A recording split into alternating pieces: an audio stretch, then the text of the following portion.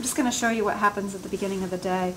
I'm going to take the top off of the powder chamber, and I always put my cotton swab over top of the hole just because you don't want to get powder directly inside the hole.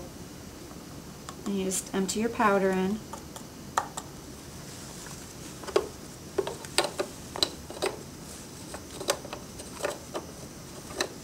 Put your top back on, and then turn your unit on to make sure that the powder fluffs, which it clearly you can see on the window that it is.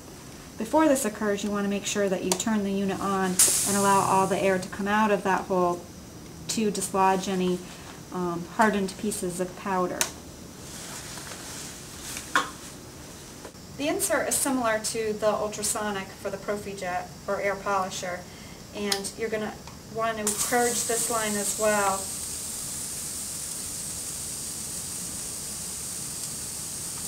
Until you get the water drips out of it.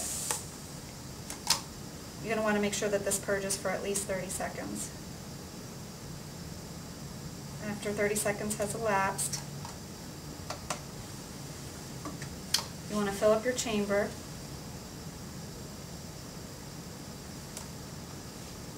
And place your tip in. The tip only goes in one way.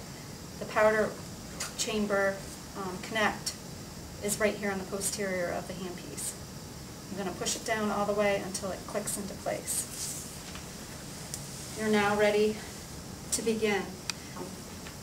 The ProfiJet is used for stain, extrinsic stain, and the placement of the tip angle is very important. For buccal and lingual, the tip is positioned at a 60-degree angle towards the gingiva. For the occlusal surface, the tip is positioned at a 90-degree angle. It can be uncomfortable for your patient if you position the tip incorrectly. The first click of the rheostat expresses water. The second click of the rheostat expresses both powder and water. A good clinician can keep the water inside the patient's mouth. So you'll want to do 2 or 3 teeth at a time and then rinse the surfaces that you've completed.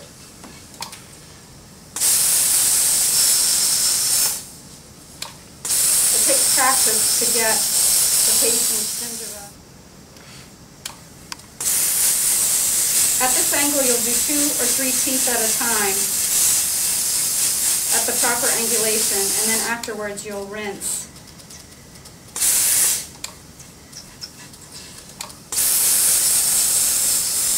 A good clinician can keep all the water and powder inside the patient's mouth by cupping the labial mucosa.